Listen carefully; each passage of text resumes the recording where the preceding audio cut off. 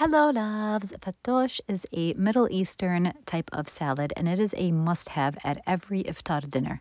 It's a great way to add fuel for our bodies because we were fasting all day, and what better way to do it than fresh vegetables.